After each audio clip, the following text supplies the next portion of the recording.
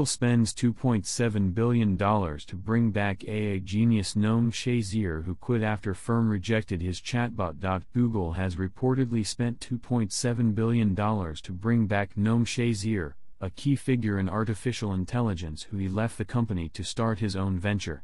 Shazeer, 48, first joined Google in 2000 but left the technology giant in 2021 following the company's refusal to launch a chatbot he developed alongside colleague Daniel DeFreitas, according to the Wall Street Journal. After leaving, Shazeer and DeFreitas co-founded Character AI, a startup that quickly became a major player in Silicon Valley's AI scene, reaching a $1 billion valuation last year.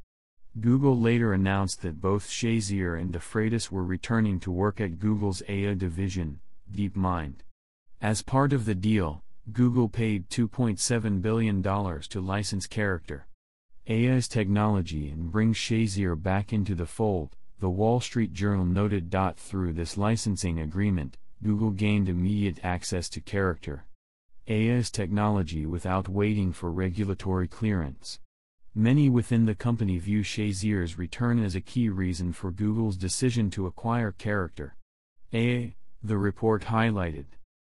Former Google CEO Eric Schmidt, commenting on Shazeer in 2015, said, "If there's anybody I can think of in the world who's likely to do it, it's going to be him."